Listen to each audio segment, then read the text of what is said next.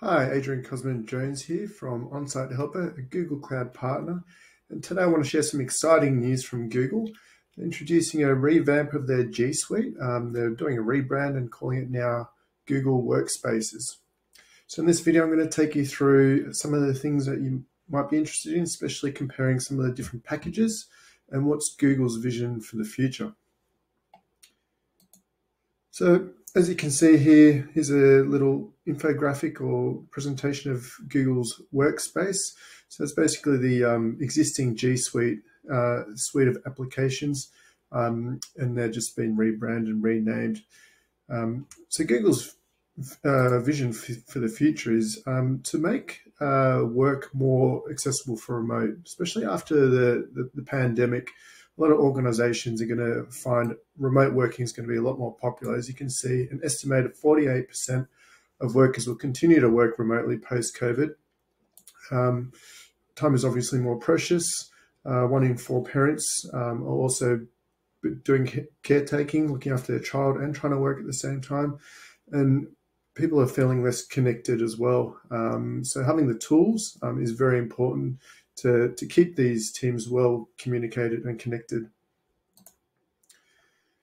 So yeah, Google's vision is to imagine a world where the flexible solutions where you can work from office or home and have the same environment. You've got helpful tools to get maximum productivity, and simple human-centered design deepens connection as well. So G Suite currently has about 2.6 billion users. This covers the education as well as business environment. So it's well used throughout the world. And so these are some of the big companies that are currently using it: Spotify, Netflix, Airbus.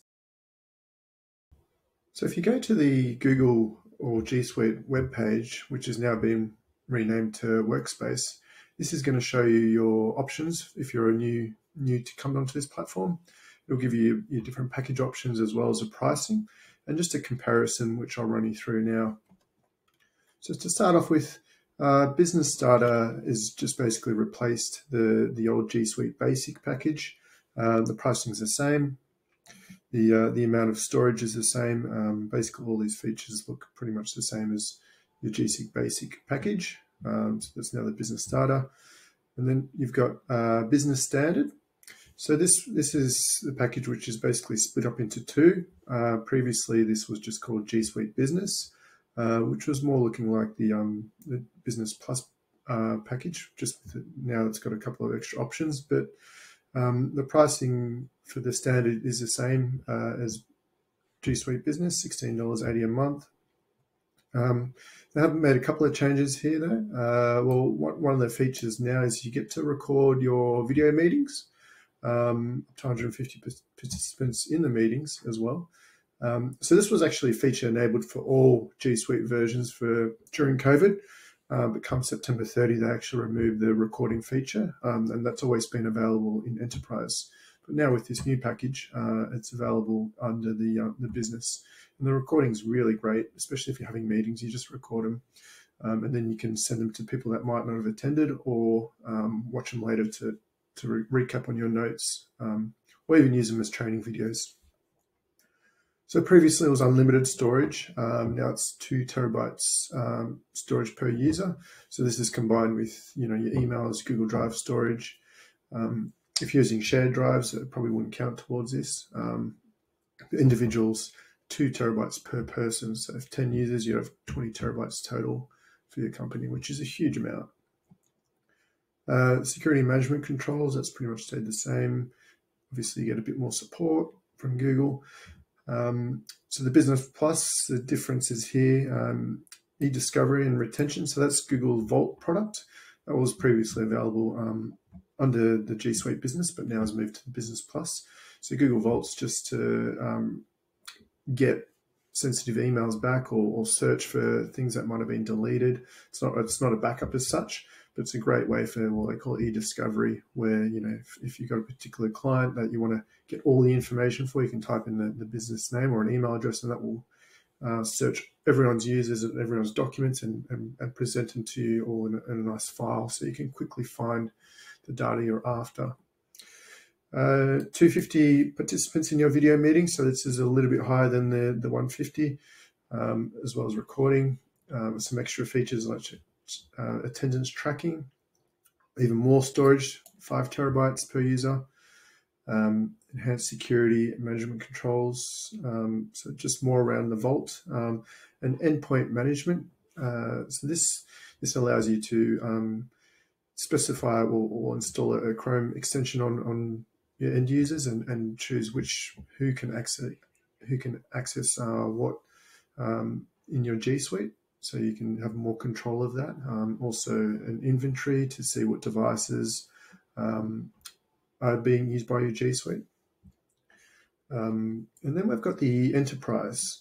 So the enterprise hasn't really changed much. The pricing is still the same, and these have been there in place. So the SMIME encryption. So SMIME is, I'll take you through that in a minute. Basically, to end-to-end email encryption. A couple of extra features on the video conferencing, noise cancellation, and live streaming, unlimited storage, which was the case before, and as well as you've got your data loss prevention data regions, so you can actually choose where you want your data stored. However, we don't really get that option here in Australia, but if you're in Europe, you could keep your data stayed in Europe to be compliant with their laws or Americans and so forth, as well as support. So now I'm going to go into some detail exactly what each one includes.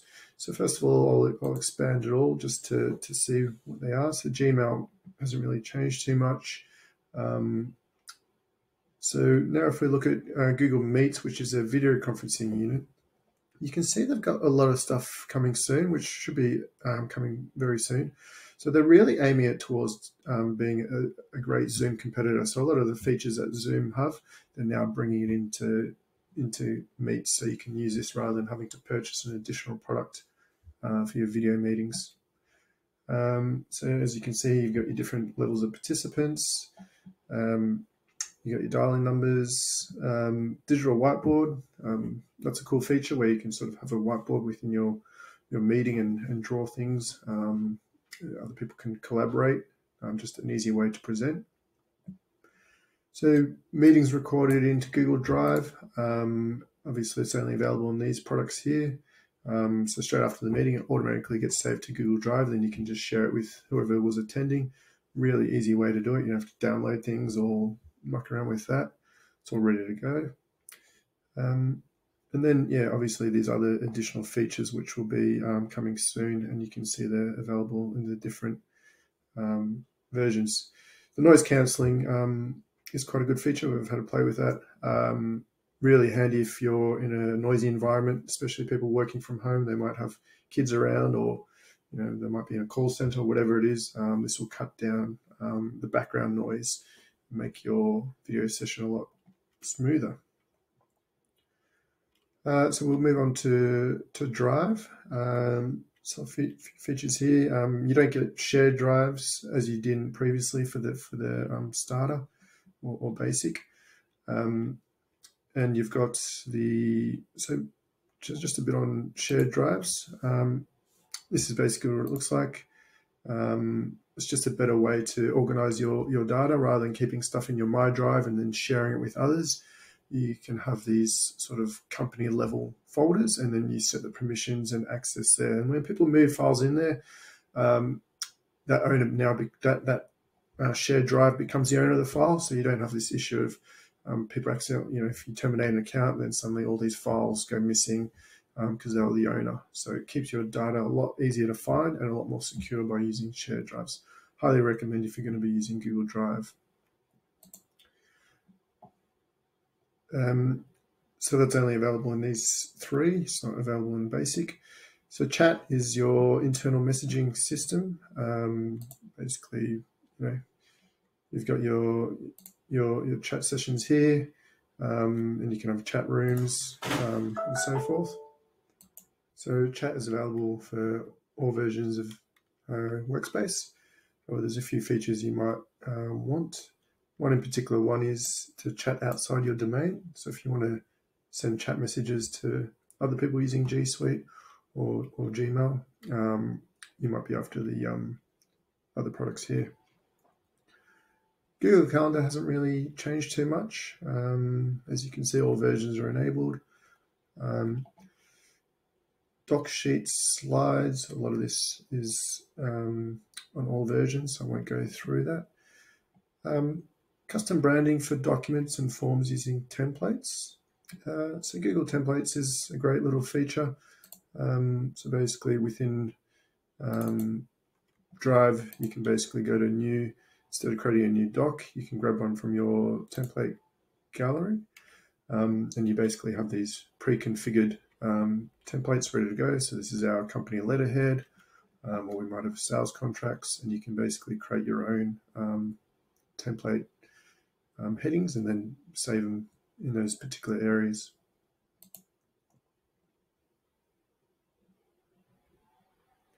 As well as templates, they've got the connected sheets. So connected sheets is basically Google Sheets on steroids.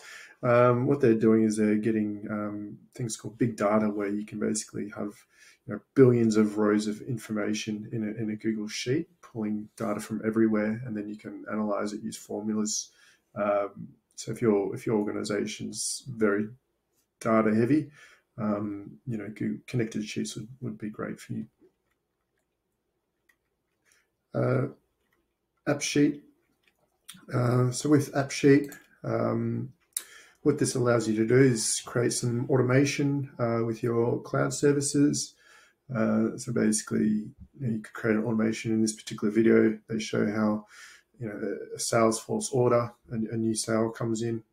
It gets approved by the manager via sends an email out, and it sends an update to the team via Google Chat as a message, and it creates an invoice automatically through the invoicing system. So it's using multiple cloud applications and creating a workflow to do that. And it's quite simple to run, to do yourself. It's sort of, you don't need to know coding or anything like that. It's just drag and drop and connect your application. So a great productivity time saver, especially for repetitive tasks. Good idea to have a look at AppSheet automation. So that's only available in the enterprise version. So Google Currents is basically what was previously called Google Plus. Google Plus was sort of Google's social media type tool for businesses to allow sort of internal communication, chats, sharing content, that type of thing. So it's been replaced by Currents. Great way to connect with your team members. We've got Cloud Search. So Cloud Search is a great way to search all of your Google services for particular files. So let's say if you're not sure where you saved a particular file of a client, what you can do is just put in that client's name or name of a file or an email address in this Cloud Search platform. That will search via Google Gmail, Google Drive, Calendar, tasks, keep everything, and we'll present it nice and neat for you so you can just quickly find your data. Great way to find things. So it's available in these two, Business Standard and Plus. However, in Enterprise, it actually has third-party data. So what you can do is you can have an API integration. So if you've got another place where you've got a lot of data, it can basically present the search result based on that.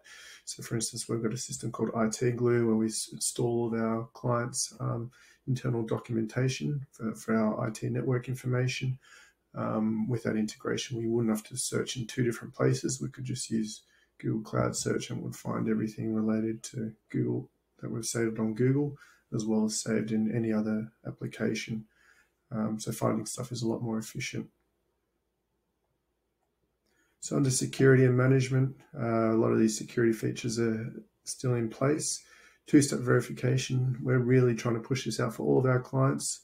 This, in my opinion, this is a must-have. This will really lock down like 99% of all hacking of your G Suite accounts. So this basically requires you to have a mobile phone or another device to log in to prove that it's really you, in case someone does get your email address and password, which is quite easy to do, because once they're in, they can access everything. So highly recommend you enforce this in your organization. Endpoint management. So we've got the fundamentals under starter and standard. So again, this enables you to see what devices and can access G Suite. Then under advanced and enterprise, advanced, you can specify which devices you're allowed to do what. Can they access Google Drive data, or do you want to just restrict to email? And enterprise even takes it further, where I'll just bring up one of these blogs I created. So you can install a particular thing on Windows, on your Windows machines, where you log in using a single sign-on, using your Google account to your Windows device. And then from there, because of the enterprise features, you get a few extra features where you can actually manage that Windows computer centrally. So you can organize how the patches are rolled out, make sure that they are patched, and you get reports on that to make sure that the security on that machine's up to date. You can enforce encryption of the hard drives. So if they're laptops and if they get stolen, people can't just take out the hard drives and take the data out, because the data will be encrypted. And you can't, a cyber criminal or thief couldn't access the data because of the encryption. And there's quite a few other things. So I've basically created a video on how to do that. You can watch this video and learn more about Windows 10 and Google Workspace, enterprise, endpoint management. So Vault, again, I mentioned that's the place where all your data is there's a copy of it. So if things do get deleted, it's not a backup, but you can do a search for a particular client and get all that information across multiple accounts and get that information quite easily. Data loss prevention. So with data loss prevention, I've created a couple of videos on this as well. So you can actually set up rules within Google Drive and Gmail to say, if we detect any credit cards, or if we detect, our client database or something like that, we don't want that stuff to be sent via email.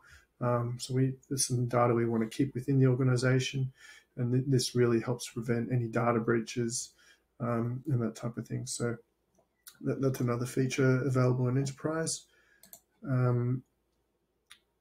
Cloud identity. So with cloud identity, this basically enables Google to be the authoritative server for a lot of your cloud services. So you get things like single sign-on, where your Google account can log into your other third-party applications. So a lot of this you get sort of included, but some of these are only available in the enterprise, and especially around the endpoint management. So all your mobile devices, you can really restrict how they can access G Suite and how you can control the data on them. If they do get lost, you can remotely wipe the data. You can approve, only allow certain approved devices to access that. Then we've got context-aware access. So context-aware access, again, what I mentioned before, is you can specify, which users can access G Suite on what devices. You can even break it down to maybe per region. So you can say only people in Australia can ever log into G Suite, Google Workspaces. They can, or you might say they can only access Google Drive within Australia, or Gmail. You can even lock it down to, maybe IP address or approved devices, where you install a Chrome extension, and then you allow that particular browser to access the Google data. So again, this really prevents any hacking or any data loss. And again, I've created a video on how to set that up, and I'll provide these links as well. Security Center. So this is basically a platform, a single pane of glass, which will show all your security alerts, issues, so you can act quickly. You get alerts.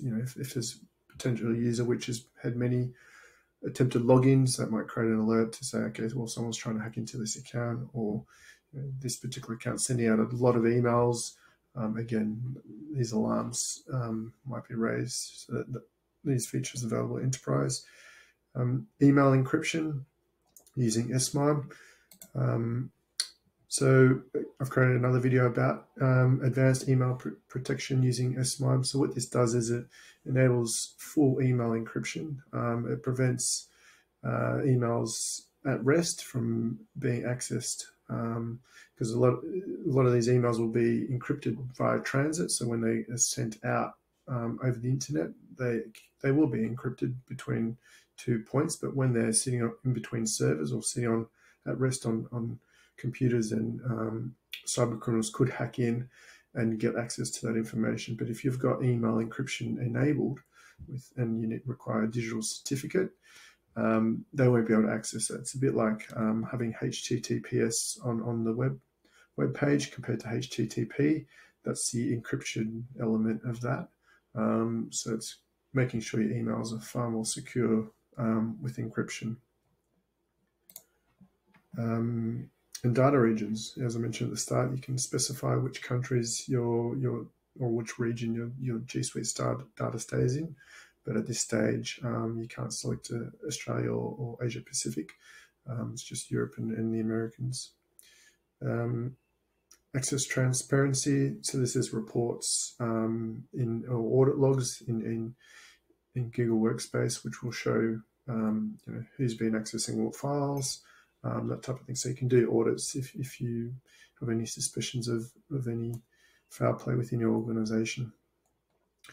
So that's really it for the workspace. On this page, they also talk about some additional things you can get. Google Meet hardware, which is a video conferencing unit, which will sit in your meeting room. People can just tap a screen and join a meeting right away. Jamboard, large display device where you can interactive whiteboard, really, and Chrome Enterprise. So this talks about having Chrome devices, Chromebooks, or Chrome powered operating system on devices. So a way you can really have everything secure, not be using Windows or Apple. It all happens within the Google ecosystem and can be very locked down and secure, and very cost effective too. You're probably looking at half the price to manage a Chrome Enterprise environment compared to a Windows or Mac environment.